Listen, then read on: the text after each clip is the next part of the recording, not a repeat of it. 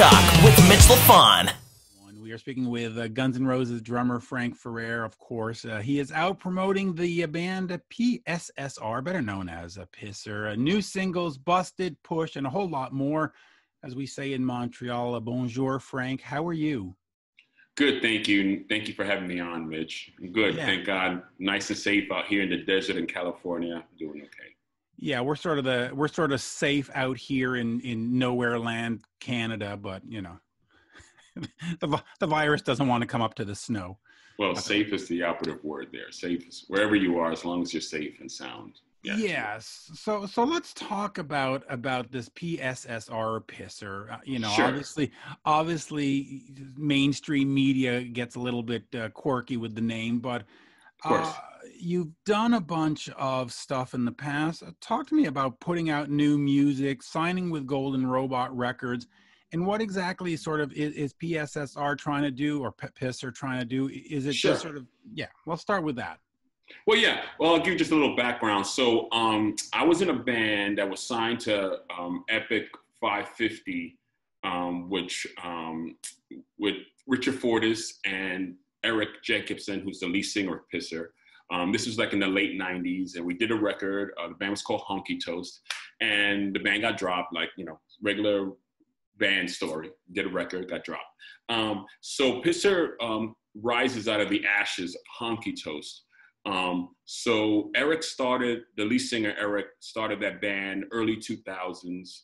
I've been in and out of the band, obviously, you know, working with different bands, with Guns N' Roses. Richard Fortus also been in and out of the band. You know, he's super busy, high in demand, killer guitar player.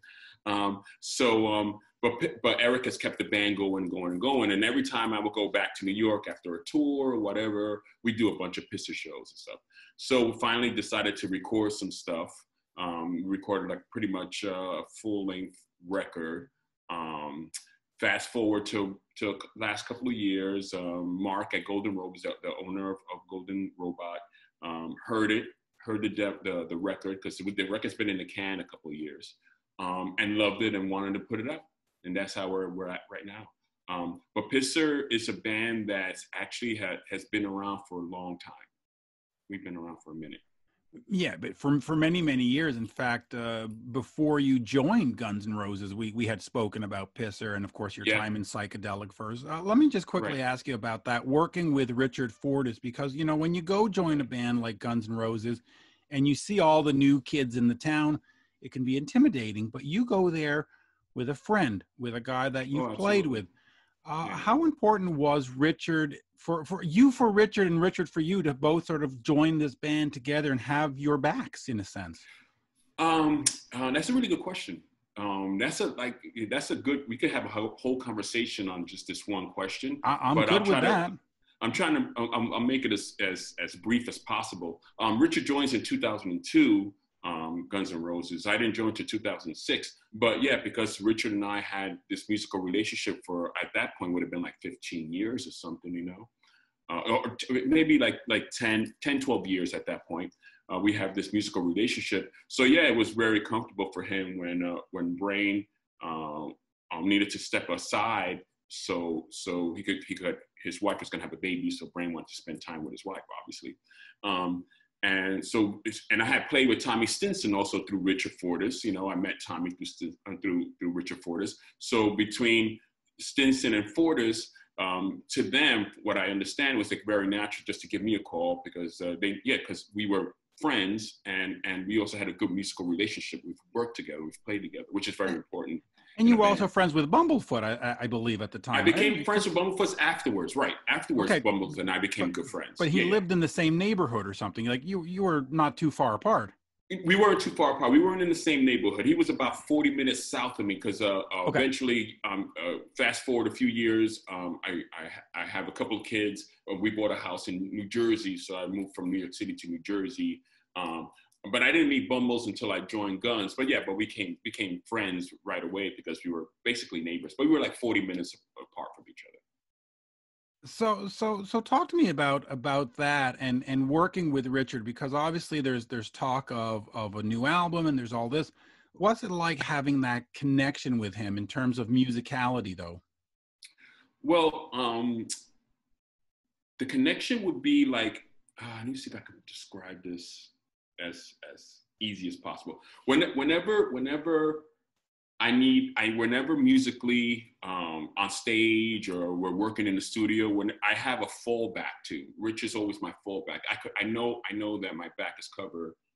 I lean back and Rich is there. Again, we're friends, but musically we have a really strong relationship. So it's really easy to work with him. We're on the same wavelength, as far as groove and riffing and tempo. We're cut out of the same cloth, So it's easy. I mean, it's easy to have someone like that in the room, Yeah, obviously, I've become closer to the other members of the band too. But yeah, it's easy. It's good to have like your go-to guy, the guy to fall back on, of course. Yeah, and such an incredible talent. But let's get back to PSSR. So the album's been done for a couple of years. Right. Obviously, I guess the Not in This Lifetime tour is one of the reasons why you hold on to it, because you can't go promote it because you're busy. Right. Well, and the goal was to be able to do PSSR in between, tour dates. So, that was like the onset of this is how we're going to try to get this together, because the other guys in PSSR, Robert Bailey, the guitar player, he's also a working musician. So he keeps busy also. He's mainly a session guy, does a lot of Broadway, off-Broadway stuff, New York guy. And Eric keeps busy too. So everybody knows that, hey, Frank could be gone 6-8 weeks. We'll hunker down, stay, and then the goal was to like, okay, he's going to be home for a month. Let's go out and do some dates. That was the goal of this whole thing. Obviously, everything has changed, but that's also Mark from Golden Robot, the CEO. He had that idea also. It's like, oh, maybe this is something that we could squeeze in between tours that right. I'm on, And of course, when you go on the Not in This Lifetime tour in 2016, everybody thought, well, give it 10 months or give it a year, and then it'll be over and blah, blah, blah. There'll be all this free time. And here we are 4 years later, and you just announced 2021 dates. And it's like, okay, well, well so much for all these other projects, right? Yeah. Well, and also, I mean, along those lines, obviously GNR, Guns N' Roses is the biggest band in the world, biggest thing that I've ever done. So proud to be part of it. Happy, content, every word you want to use. But PSSR is near dear to my heart. I love Eric. I mean, he's my brother. Love him. I love Rob Bailey. These guys are my friends first and foremost. So that's a big part of PSSR. It's dear. It's in my heart. Now that this album is going to come out, and we know it's been around for 2 years, is it sort of the culmination? You go, okay, it's out, it's over, and now we focus on other stuff? Or do you say to yourself, okay, now we got to find time to play shows when we're allowed shows. Now we got to find time to write the next new album. I mean, is it sort of a stepping stone, or is it the end of the path? It's definitely not a stepping stone, because this is something that has longevity. This is going to go on forever. I mean, PSSR is probably going to be one of those bands, whether we record or not, it's something that we're going to get together and do. PSSR is constant. It definitely doesn't have a beginning or an end. It's just always going to be there. So if we have success, awesome. If we put out more records, awesome. If we get to tour, awesome. But we just love doing PSSR. We do it because we love it. But yeah, I mean, we want to keep going. We want to keep making records. I mean, you talk about a band that has a 15-year history. I mean, no one's ever heard of us, but we've been together for 15 years. So we have there's a lot of songs. We could probably do 2 more records, now. Yeah. I mean, there's a ton of songs, tons of songs. The vault is full. Let me ask you quickly about the importance of showmanship, because we all know that back when you were 11 years old, you go see Kiss for the first time. I saw Kiss at 11, except mine was in 79. Yours was in, I guess, 77. Right. What do you? So that means you're 35 years old. That's right. Well, yeah, I've seen. Because I'm only 33. Yeah, exactly. Well, no, wait. You're 35. I'm 33. Oh yeah. I'm sorry. That's what I meant. Right. That's what I meant. Just like. You got, yeah, I got the rock star age going on here. But how important is it for you when you're playing big stadium shows with Guns N' Roses to have that sort of showmanship part of it? Because it's easy just to go up there and stare at your tom-toms and play away, but you've got to be demonstrative. Well, well, yeah, Guns N' Roses is the closest I'll ever be in wearing makeup and high heels and all that for sure. Yeah, I mean, come on, man. Kiss is like they invented the shit, dude. I mean, you can hate them, you can hate on the members, you can hate whatever you want to hate on Kiss. The reason why you like to go see a rock show or whatever show, I mean, Britney Spears, Beyonce, is pyro and it's Kiss. It's Kiss. Yeah. Oh yeah. You know, costumes. That's all Kiss. You know. Listen, even Slash is a costume. I mean, that top hat, Slash goes out with his ponytail in an elastic band. It ain't gonna look right. You need. Well, I mean, it's definitely. I mean, I wouldn't call it a costume, obviously, but it's definitely an iconic look for sure. It's a look. Definitely It's a look. Iconic. Sure. In terms of drumming, and we did an episode for one of my shows in the past where we talked all about Creatures of the Night and the Eric Carr drum sound. I think we spent 45 minutes talking about that, which, hey, you know, why not? But talk to me a little bit about drumming, because you go see this show, you know, Peter Criss is obviously an early influence. Who are some of the other influences? And you know, when Kiss changes drummers, does it feel like the end for you, or how did you? No, it doesn't feel like the end for me. Well, okay, obviously, you know, my first Kiss record was Kiss Alive. It's the first Kiss record I ever heard, you know, that I owned. My parents bought me, I should say. And the drumming on that record, whether it was recorded in the studio or live, who cares? It's pretty slamming and it's pretty rocking. So, and it's got swing. I've always wanted to be, you know, a groove drummer, a good swing groove drummer, you know. So that was Peter was a huge influence on my playing for sure. Plus, you know, my father was a Latin percussionist, so a lot of Latin music in my home. So that's the first really rock drumming that I really wrapped my head around, you know. And obviously later on, you know, you then all of a sudden John Bonham is like the greatest rock drummer ever. You got, you know, Phil Rudd of AC/DC, groove to the max. You have Charlie Watts, you know, groove to the max. And then growing up in New York City, I got to see some incredible drummers that were like, you know, neighbors, basically, you know, guys that, you know, that I bump into at the bodega, Sterling Campbell comes to mind, Zach Alford, you know, Steve Jordan, you know, incredible groove rock drummers, and they're like your mates. So I was able to like have the rock star drummer that I listened to on records, and then I also had my guys that I would go see play at the China Club or at the Cat Club. So I was super lucky growing up with different drumming influences. Super, super lucky. I got to see everyone in New York. Oh, I can imagine. And did you do the studio stuff too? Did you go see like the Alan Schwartzberg and the Anton Figs and all the? Did you have access to the studios? And I didn't. Not really.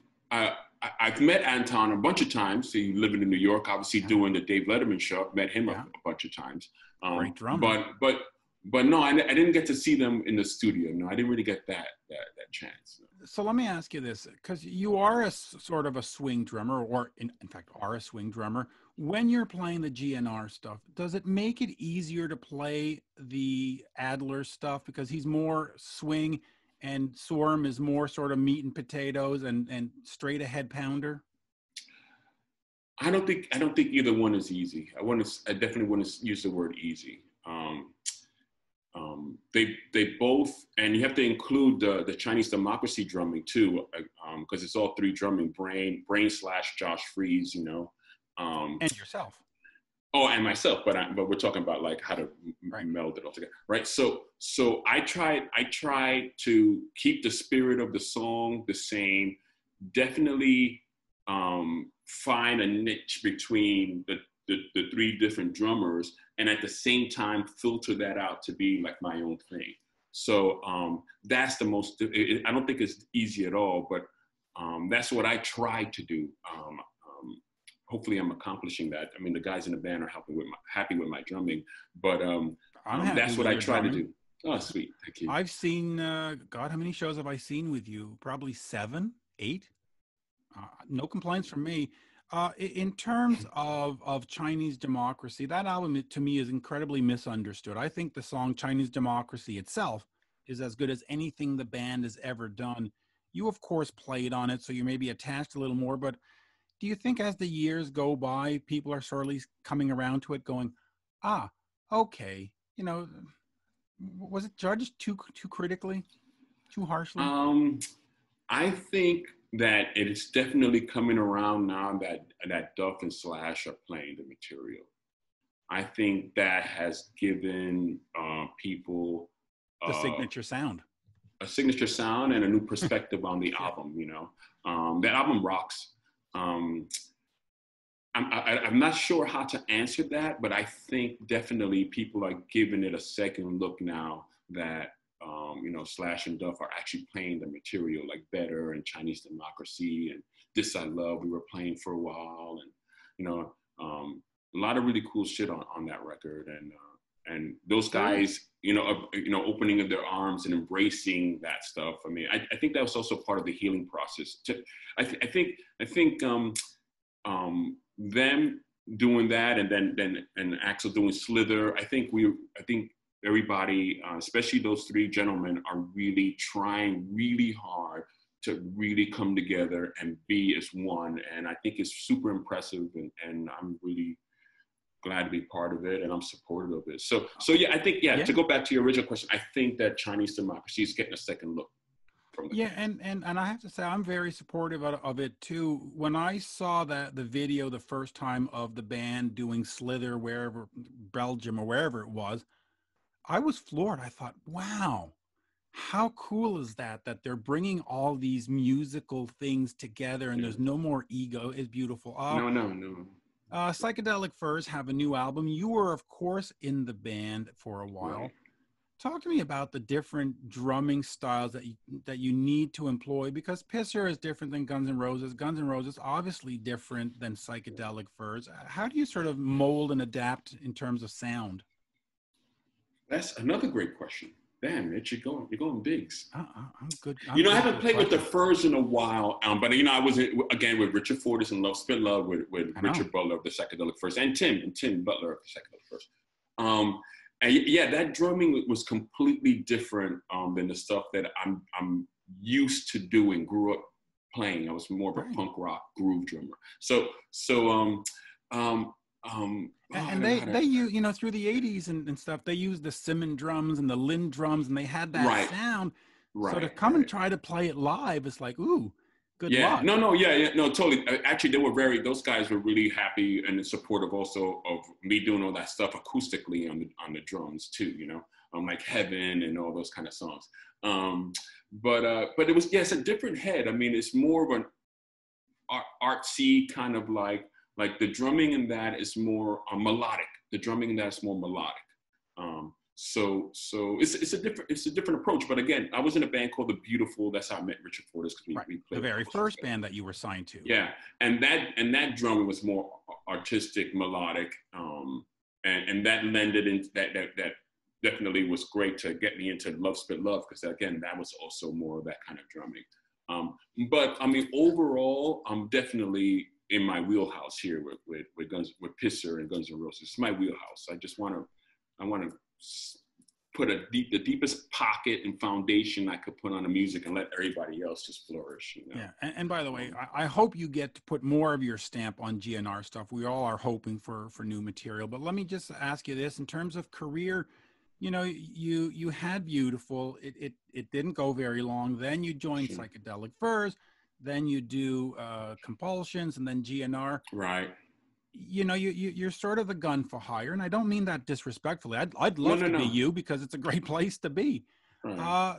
At some point, do you want to put more of a stamp on your own band? Say, run off with Richard and Eric, and just say, all right, we're going to go do a thing, and that's going to be our gig. And I never think about it, Mitch. Yeah. I love my life.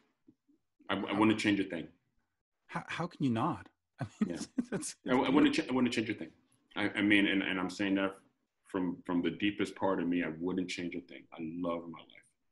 Yeah, absolutely. Do we have any updates on new music for anything else, or is that the big the $10,000 question, or in fact, that is the $10,000 question, the $1 million question in this? But I mean, I want to answer this like this: we're in a pandemic. I mean, the new music and new this and new that, and let's get to that's all great, man. Stay home and wear a mask so we could get over this thing. That's the only thing I could say to anybody. If you want to hear new music, if you want to go see your bands, want to go, wear a mask, stay home, keep yourself safe, keep your neighbors safe, and we'll get through this, and then we're going to be back to normal, and the world is going to be much more brighter. Let's hope. But it's going to get tougher, though, as the fall rolls around and a lot of folks have to send their kids back to school. I mean, it's sort of hard to keep everybody home, but you sort of have to. Anyway, we'll see when we get there. Right. I mean, I totally understand that. Again, school is important. I mean, keeping us alive is primordial. Is the more important than anything. So right. And we'll finish on this because I know you're running out of time. GNR put out that box set, the Appetite for Destruction thing with Shadow of Your Love and a few others. There was talk that some of those songs were given a fresh coat of paint in the studio. Were you at all involved in brightening up some of that material? I don't know how to answer that exactly. What I would say is that I would just let, what I would say is I would let, that's a better question for management. Let's put it that way. All right, we'll leave it at that. Of course, Pisser, the new album coming out. The album's out in December, I believe. Yes, I believe so. I'm not sure of the date, but I mean, but the single's out now. It came out on July 19th, I believe. 3 singles are out, I think, currently. Yeah. But last time, the latest one is last time. Yeah. And when was the last time you had a good time? The last time we had a good time. And the album is called what? Is it Busted? Or is that just a song title? I think we're just going to call it, right now, it's just going to, at this point, it's going to be PSSR, Pisser. Oh, I have a great title called Mitch. You just Mitch. It's beautiful. Oh, yeah. You know what? That's what we'll call it. Why not?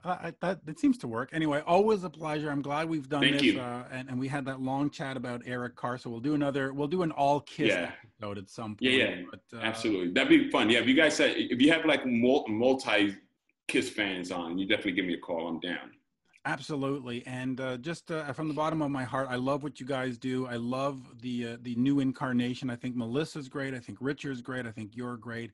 And the shows I've seen have been nothing but spectacular. So keep it up. And as we say, thank you, Mitch. Merci for that. Thank you so much. Yeah. Thank you. We'll see you soon. Cheers. Bye-bye. All right. Perfect.